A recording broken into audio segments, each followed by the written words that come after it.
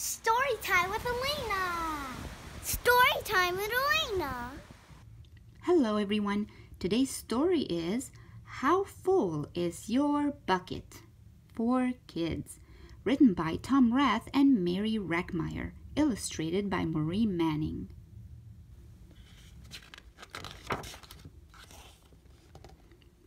Felix was putting one of the last blocks on his tower when his little sister came in. "I want to build with you," she said. Felix scowled.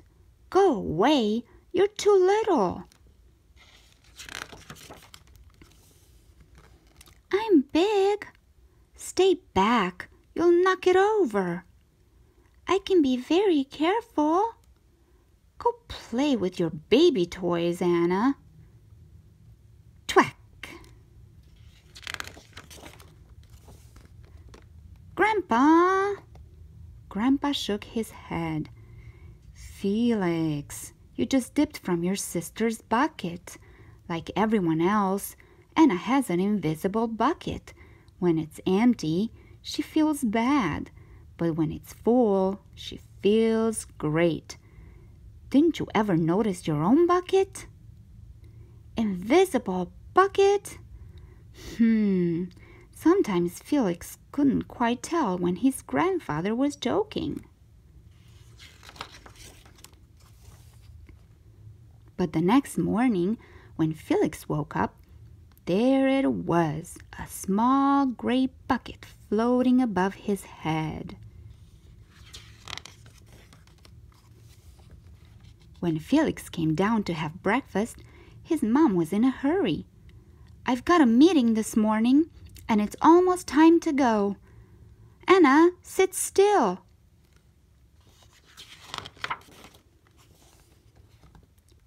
Felix slipped and choco wheat scattered across the floor. "Felix," yelled his mom, "you should have used the stool to reach that." Felix could feel his bucket tip and big invisible drips spill out. Drip, drip. "Ha ha," Anna laughed as she crunched the cereal with her shoe. "Drip.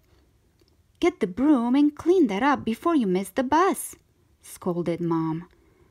With the school bus honking, Felix quickly swept up the choco wheats and grabbed the last blueberry muffin. But before he could even take one bite, Buster jumped up and grabbed the muffin from his hand. Drip. "Hey, look at Felix's new backpack. My baby brother has one just like it." Drip. Psst. Felix. Psst. Drip. "Watch out, shrimp." Drip. It was still morning, and Felix's bucket felt almost empty.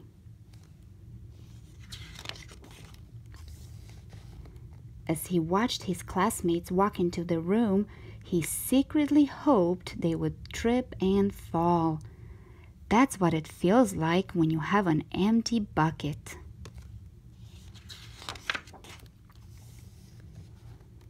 Felix slumped into his seat and waited for something else bad to happen. Mrs. Bumblenickel walked slowly up to his desk and handed him a paper. He could hardly bear to look. "Felix, you wrote a wonderful story.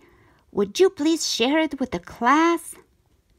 Felix grinned and felt a big drop land right in his bucket. Drop. "The Giganotosaurus Who Wanted a Pet," by me, Felix. Drop, plop, plink, drop. The class grew quiet. They laughed at all the right places and oohed at the scary parts. When Felix finally read "The End," everyone clapped, even Emily, who sat next to him and didn't usually like dinosaurs. Felix felt a whole shower of drops land in his bucket. Maybe the day wouldn't be so bad after all.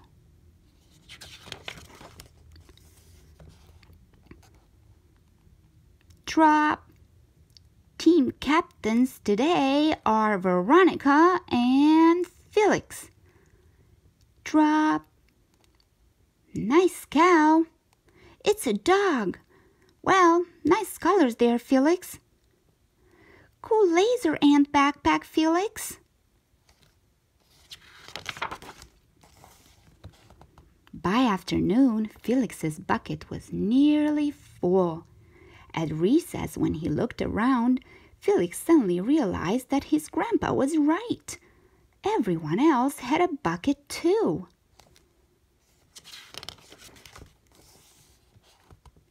Let me help you. Drop, drop.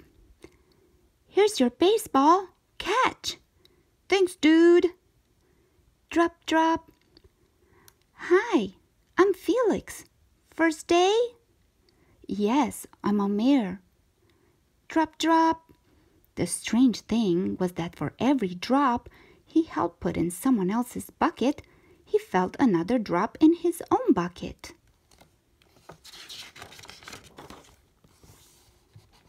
When Felix burst in the door after school, he shouted, "You were right, Grandpa. I do have a bucket, and I understand how it works." Then he saw Anna's torn doll. "Bad dog," he almost scolded. But then he thought, dogs might have invisible buckets too.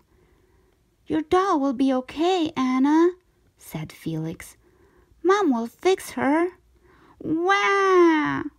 Until then, do you want to help me build the tallest building in the world with my blocks? And so they did. Thank you for watching Storytime with Elena. Don't forget to subscribe so you can be notified when a new story is posted. Goodbye.